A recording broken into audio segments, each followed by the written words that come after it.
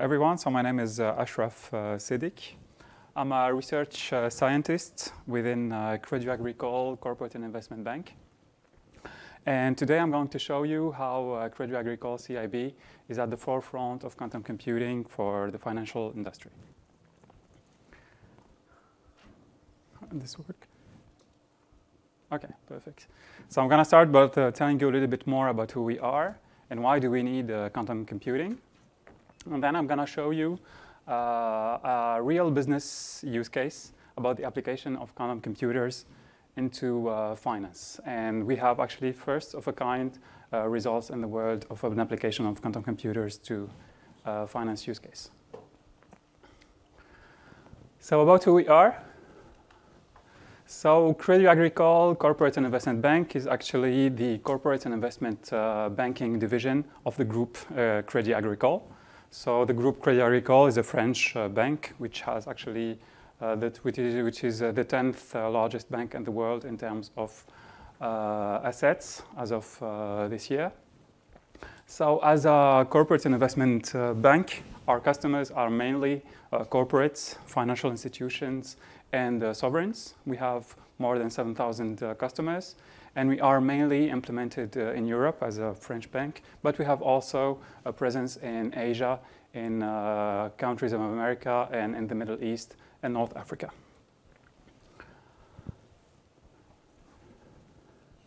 So you may be now wondering why, as a bank, we would need quantum computing. Well, actually, banks in general, and Crédit Agricole in particular, have a lot of computations that are run on a daily basis. And these computations are actually made to solve a lot of different types of problems. We can cite, for instance, pricing financial instruments. For instance, we can need to have the accurate price of a tailor-made payoffs of, for instance, equities, bonds, options, or other financial products. We can also have applications to portfolio optimization. Actually, we need sometimes to know what is the best or optimal allocation of assets in our portfolio. We can also run daily computations and daily complex computations for risk estimation, like tail risk, or sensitivities to risk factors or other estimations of risk. And actually, the use case I'm going to present you later is an application to a risk world. And also, we have other models like rating models, asset-dependent, loss-given default models, correlation, and volatility models. So as you may have noticed, so the speed and the accuracy of the computations that we have are key to perform in the financial industry. Failing, indeed, to deliver fast and accurate computations may lead to financial and commercial losses to the bank. And so banks in general, and Crédit Agricole CIB in particular, use a set of complex quantitative algorithms. We use also sophisticated hardware and high computation capacity to achieve our computations that we run, as I said, on a daily basis. And the models and the set we have so far is acceptable in terms of precision and speed. But as quantum computers step by and bring the promise of disruptive computation capacity, we at Crédit Agricole CIB, we have launched different projects aiming to implement real-world financial use cases into and on quantum computers. And so when we initiated our phase of implementation of real-world use cases into quantum computers, our objectives were the following. First, we wanted to explore the technology, to explore quantum computers and quantum computing, and see what is its ability to bring value to our financial problems and our computations.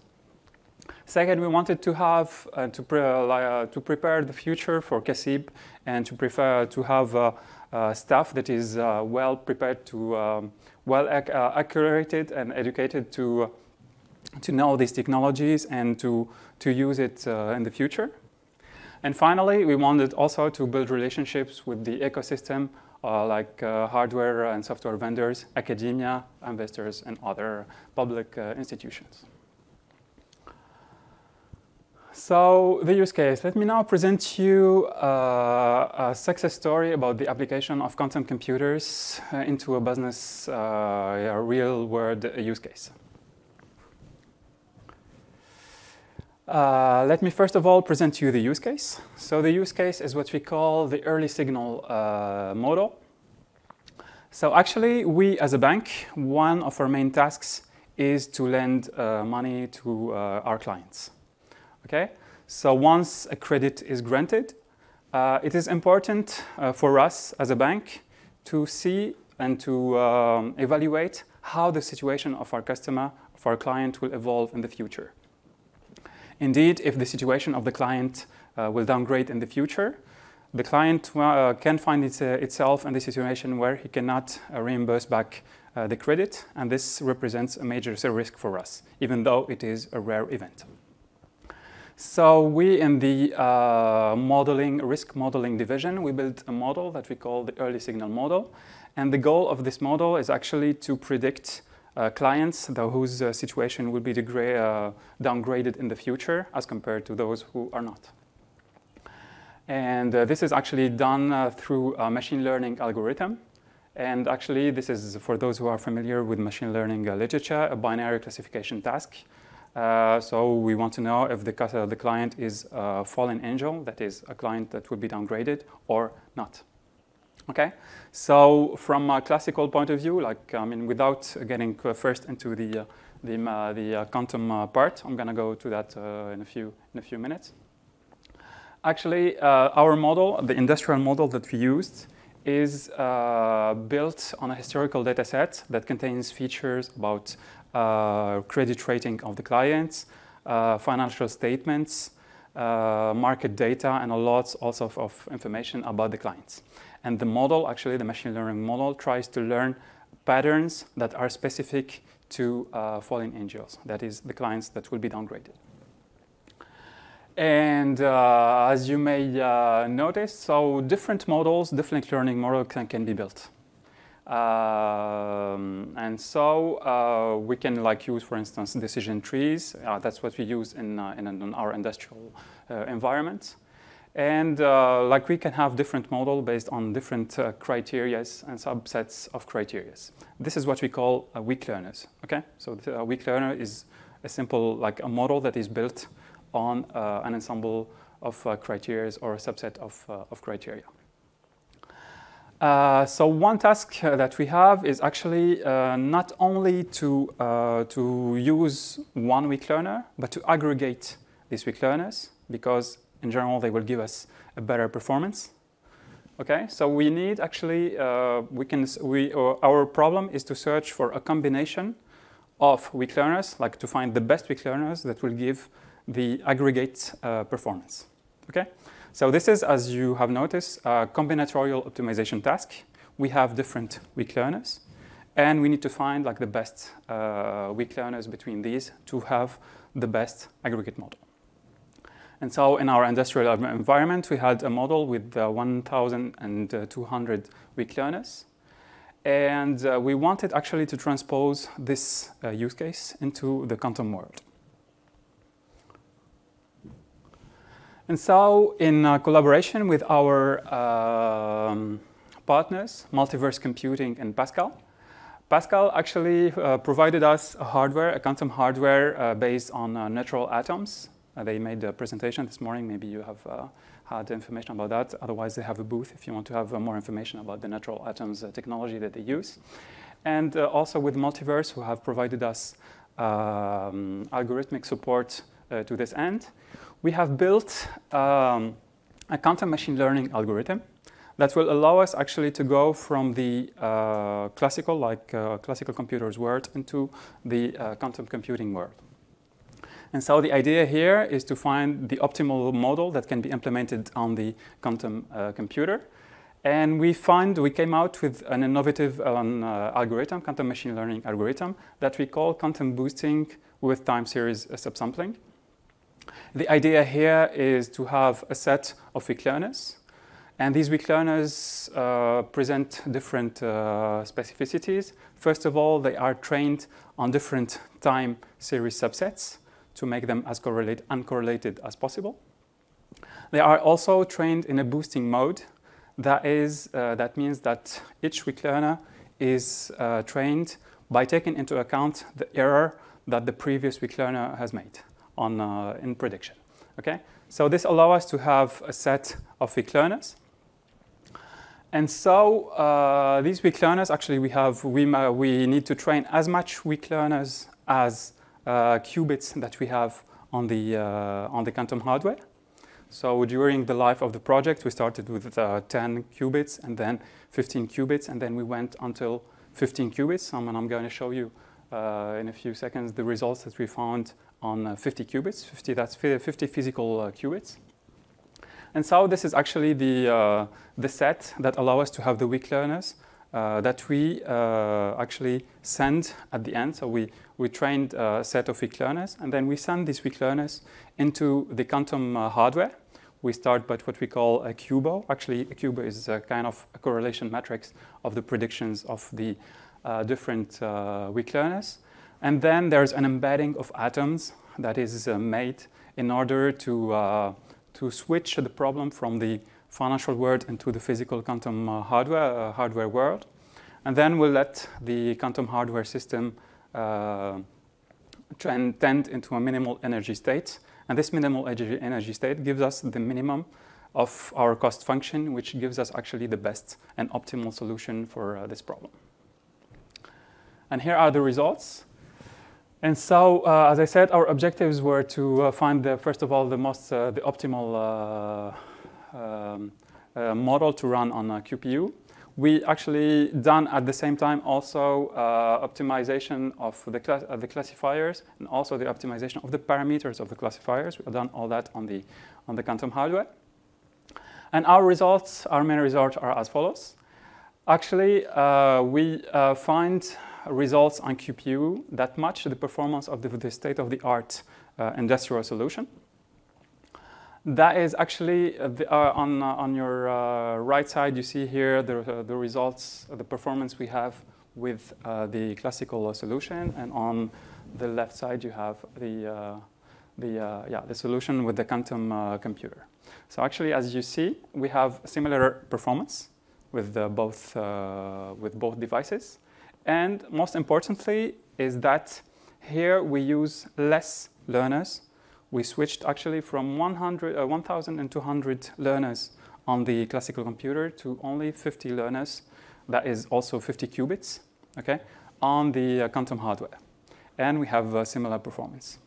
And so doing this, we found actually we had a model that is more interpretable, faster to run.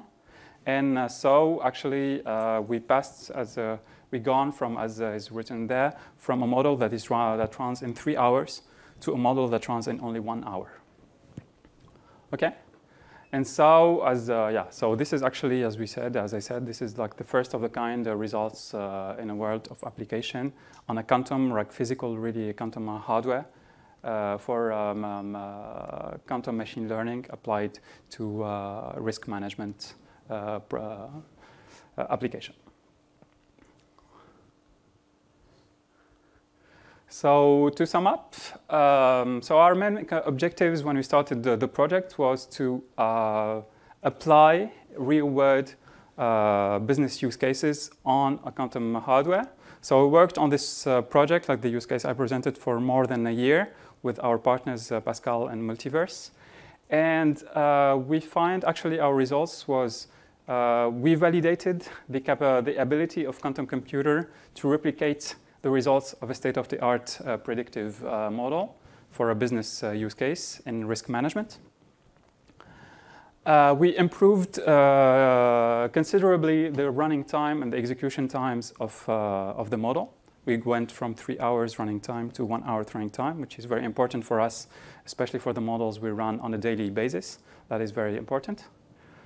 Also, we achieved from our staffing teams the objective of becoming more familiar with quantum concepts, quantum hardware, and software, and we improved our know-how in this field. So our next steps will be to generalize this application and our knowledge to other use cases, other financial business use cases, and to strengthen more our relationships with the ecosystem of quantum computing. So thank you a lot for your attention.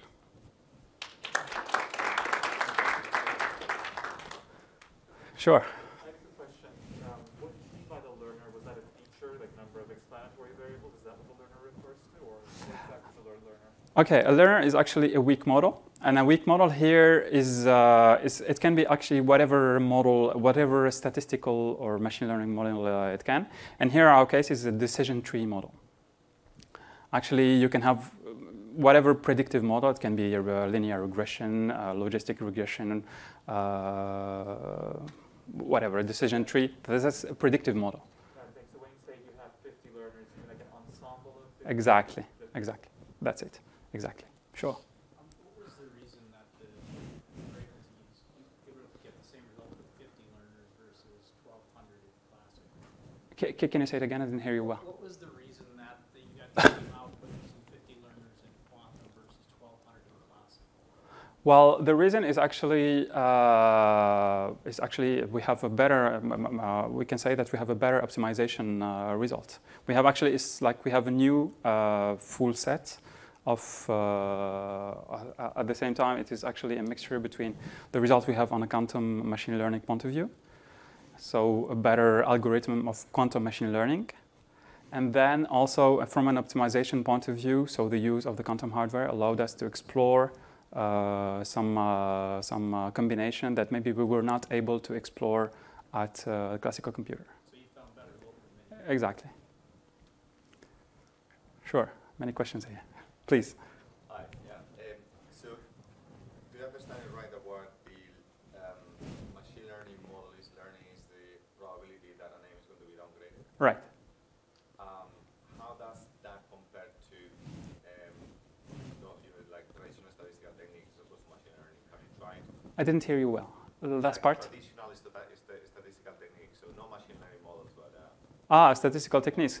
Well, actually, we have tried lots, and from a classical point of view, in our risk modeling division, we have tried lots of models. We started by simple models, and then we went into quantum machine learning. So when I say simple model, this is a binary classification task that could be like a logistic regression, for instance. And for sure, machine learning models, they are better, they have better predictive performance than the classical models. So we started with that. We done the machine learning, and then we went into the part of quantum machine learning and quantum machine learning optimization. Do you have a number of how much better the machine learning model is over logistic regression, for example? I think I don't have like a clear, like perfectly result, but I can say it is yeah, it's much better. Okay. Yes. May I know what is the classical model that you have benchmarked against? Is that a random forest? Exactly. It's a random forest. Right. It's a random forest algorithm. Random forest, for those who don't know, this is actually an aggregation method that allows us. We have different weak learners, and we make them vote actually. With like if we have, for instance, let's say 50 weak learners, like it is a vote. If 26 say it will be downgraded, that's a majority vote, and we can say that will be downgraded. Sure. One last question from my side. You talked about interpretability between the two Right. models. Was it just a feature of less learners in that case? I mean, I think 50 is still a lot of amalgamation to interpret still, but was it just based on the number of learners? Is that the interpretable comment? Well, it's mainly the number. As I said it here, is mainly the number of learners. If you go from 100 to 1,200 learners, and to try to want to explain each of them, and you go to 50, for sure you have better explainability if you try to explain each one of them. But we have also, in terms of like the let's say the impact of the features is still as good as the classical algorithm. You're welcome.